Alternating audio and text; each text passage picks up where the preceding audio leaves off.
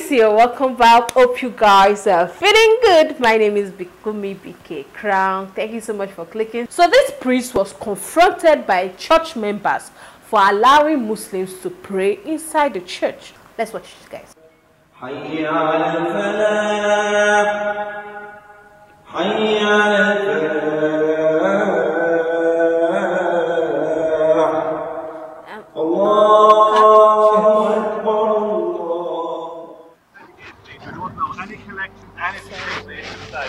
Please stay outside the gate. I don't know what your protest is about, but stay outside the gate. Look, we want to peacefully protest, all right? Inside the gate. We want to peacefully You had a Muslim cleric in there preaching the call to prayer. How dare you? That's an absolute disgrace. We're here to protest just. Yeah, that's not disgrace. Can you explain yourself? You protest outside the gate. No, the Catholic Church belongs to the people of Ireland. It belongs to nobody else. We're not allowed to any collections, anything be taken up inside the gate here. No, but I'm saying this. I have no objection to you doing it outside the gate. Look, Ireland belongs to Jesus Christ, nobody else, and the blood of our martyrs. It doesn't belong to foreign satanic cultists like you brought into that church. If you listen to the reading this evening, the first reading that everybody who does acts with integrity and justice is welcomed on the mountain of the Lord. That's the first. No. You're a heretic. You're a heretic, Father. You allowed a satanic pagan worshipper in our church. How dare you? Shame on you, Father. Stand back. No, shame on you, Father. You're a heretic. You're a heretic. Shame our church. Wow, this is serious. We're here to peacefully protest. That's all we're trying to do. We don't believe in allowing satanic pagans into our Catholic Church. This is a Catholic country, not a Muslim country. We will not stand idly by. Shame on you, Father. Shame on you, Father. Locking the people out of the church. Hurry up to 50.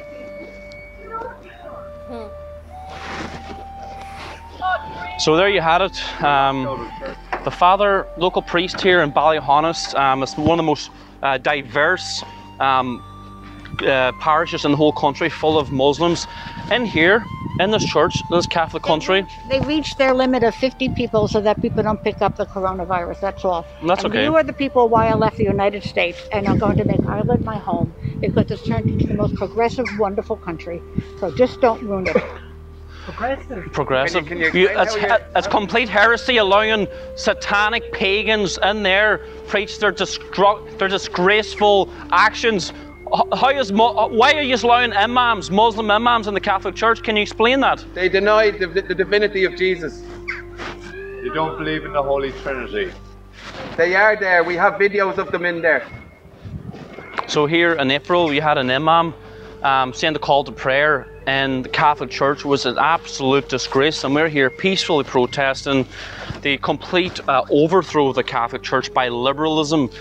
It's an absolute disgrace. We're here peacefully, and you just saw the local priest there come out and attack us and call us all sorts of names and saying it's not our church. The Catholic Church belongs to the people, and a priest said to me quite recently that sometimes the Catholic Church leads people, but right now it's the people should be leading the Catholic Church. So, we are still trying to get the Irish Patriot newspaper to print. The latest issue is effectively ready to go. We're ready to send it to the printers, but we still haven't hit our target yet. We need our followers, we need our listeners, our viewers to help us out. We don't get funded by NGOs, we don't get funded by the Irish state. We rely on you, our listeners, to help us out. So if you can, scroll down below this video. There's a link to the newspaper fund. Click that link. Donate €10, all we're asking for. If you can afford more, that's fantastic. We have the only Irish nationalist newspaper in the whole island of Ireland. We have distributed hundreds of thousands of newspapers. Our members have. And thank you very much for doing that. So please, if you can chip out, that's fantastic. Scroll down below this video. Click on the newspaper fund link and chip in €10 or whatever you can. Thank you very much. Alright, please guys, I need to ask a question. Well, before I go further, guys, what this man did, he went too far. Yes, there's a way to approach things. There's a way to talk. There's a way to, protest. There's a way to, point out your own view or say your opinion. You get it? But him saying that they're satanic, they are this, no, it was too deep.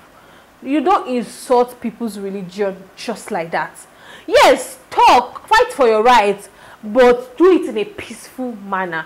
So before I go ahead with that, you know, this imam was invited by the priest, church priest, to come and, you know, do call to prayer, to come and do his Quran recitation. So the imam came to pray, do Muslim prayer inside the church while church members were in church. You get it? So some people didn't take it, no, they didn't take it lightly at all, because it was strange to them. Why will you bring another religion to your church to come and officiate the church? Assuming he was invited to church to come and listen to the, you know, Christian word of God, to the Bible, it's different. They would have been calm about it, because a lot of Muslims go to church quite well. But you now officiating and even praying in your own, you know, religion, you know, taking over everything is something that they didn't like. But I want to ask a question really quick. The same way this imam could accept this invitation to come and pray inside the church, if a Christian wants to go to the mosque to, you know, to do prayers, Christian prayers, or preach the word of God in the mosque, will they be allowed? Will they allow them? Will the mosque allow them? Will the imam allow them? Will people allow them to do so in the mosque? No, to me, I always believe that do unto someone what you want them to do unto you. Yes, I know the reason why they are fighting for that, because they believe that why will the priests allow the man to come and do Muslim prayer during church service, whereas such things can never be allowed in the mosque? Your religion is different from our religion, so nothing should, you know, that means indirectly the priest is trying to convert the church members into Islam, because for the priest to invite the imam to come and pray, officiate Muslim prayer, is like is one step out of Christianity. Is one of his legs is outside Christianity. He's already thinking of moving or converting to Islam. So a group of these church members came out. They started protesting that this shouldn't be allowed, and the priest was angry at them that why would they behave that way, and they were like, the church is for the members, it's not for you. So that's why I had to throw that question, because to me it's strange. It's strange. In my own opinion, please, I'm not trying to attack any religion here, please, I'm not trying to attack anybody, but to me I see it like, if things like this should be allowed in church, why can't pastors also go to mosque and pray and officiate prayers, and, you know, preach the gospel of God, preach the gospel of Jesus Christ? Why can they be allowed? Are they allowed to do so? Are they allowed? That's my question. Please let me know. Are they allowed? If they are allowed, then fine. What this priest did is correct. But if they are not allowed, then it's wrong for the priest to bring an imam into the church during church service. It's strange. What are you trying to tell your church member? What are you trying to do? That means you're not confident in your religion. That means as a priest, you don't even, it's like you don't even know, you're not into Christianity again. Maybe you're just finding a way to just, you know, look for an opportunity to convert and also carry people along with you to Islam. That's how I see it. No hard feelings, guys. That's how I see it. But what that man did was wrong. Insulting their religion, saying that they are satanic, they are this. No, don't insult any religion. Yes, you know, when somebody invites you to something, you have to say yes or no. Maybe at first the imam did not accept. Nobody can know what happened behind the scene. Maybe at first the imam did not accept, but the priest assured him. Maybe the priest also assured him that, oh, don't worry, it's fine. You can come and officiate prayer. Nothing will happen. The church members will be cool with it, this and that. So nobody knows what really happened behind the scene. So the person you should focus more is on your priest. Daddy, why did you bring? And you talk in a calm manner.